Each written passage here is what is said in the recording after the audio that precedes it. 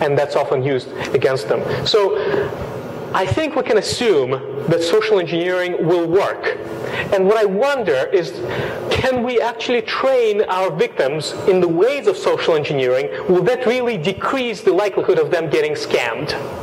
So far, it doesn't look promising, but maybe we haven't been going at it the right way. So those of you who actually perform security awareness training within organizations, I wonder if you can create an effective and engaging program that teaches about things like that, and then measure through pen testing whether or not it's been successful. I wonder, is this successful or not? I think it can be successful. So far, we've been failing at it. So let's assume that we're going to fail, and that the outsider can very easily become the insider. What does that mean to us? Well, I think that means that when we look at our security architecture, we need to start thinking less about external barriers, if they're going to fail anyway, and start focusing a bit more on what goes on inside the organization, because an outsider can easily become the insider. And that means putting more focus on internal segmentation of resources and internal monitoring of traffic that goes on within and outside of your environment, or rather outbound traffic,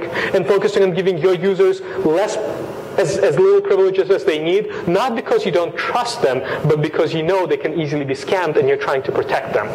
So that's probably what I want you to leave this session with, thinking about an outsider in a similar way as the insider, and re-architecting your environment accordingly. And yeah, the concrete examples that I showed you. If you want these slides, I'm not sure if you're going to get them as part of the conference. Probably you will, but if you want a copy, send me an email. I'm happy to share these stories with you. And everything that I've been discussing has been based on publicly available information. So I have the URLs to all of this to show that this really happened. It's not just us theorizing about what could have happened in the environment.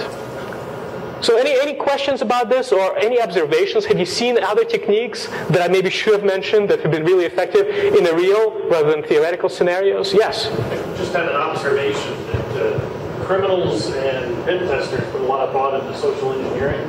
Maybe we should try that with our user education instead of death by PowerPoint. Yeah, so you're saying criminals and attackers put a lot of effort into social engineering because it works. So put more effort into training your people to deal with such attacks. Because yes, if they have been taught to expect certain things, that they can second guess things, and also make it okay for them to ask for help. Because in many cases, people feel embarrassed that they have seen this, that they fell victim to this. But if we tell them that it's okay, everybody falls victim to this, tell us as soon as this starts happening to you, we can help you catch it early on. Yes?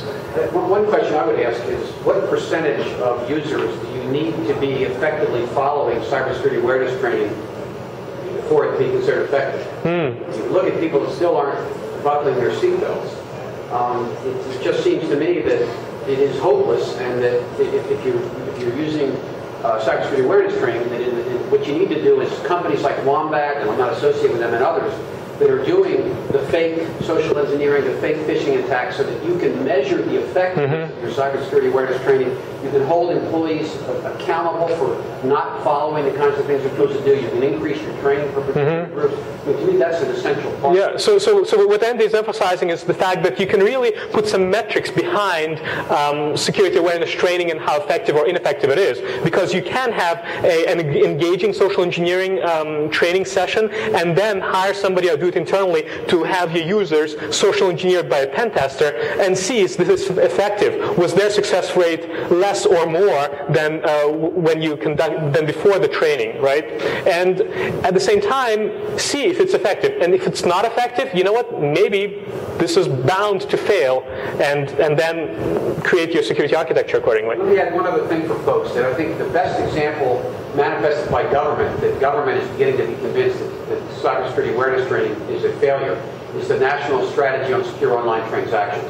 That pending initiative, the National Strategy on Secure Online Transactions, is trying to raise the bar on the processes and the technology that are used, so that you don't need so much cybersecurity awareness training. Yeah, because assume that social engineering will succeed.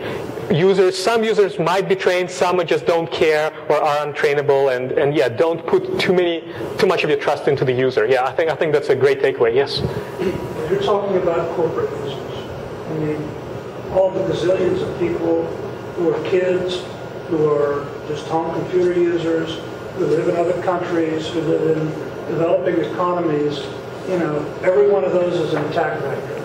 Yeah, I think Patrick is bringing up the fact that the scope that we need to look at goes beyond just the corporate enterprise, but also the people with whom employees interact at home and their kids and who knows what they're installing on the computers. Yeah, absolutely. It's a huge problem. That's why, again, I agree with Andy. Try this, see if it works. Maybe it will, but don't trust in it working. Invest in repeatable, technological, measurable controls that can really protect information without trusting the user too much. Well, I think we're running out of time. Thank you very much for your attention. If you could please take a few extra seconds to give some feedback to me and to the organizers about this session, that would be most appreciated. And I'm also going to be around if you have any thoughts or questions. So thank you, guys.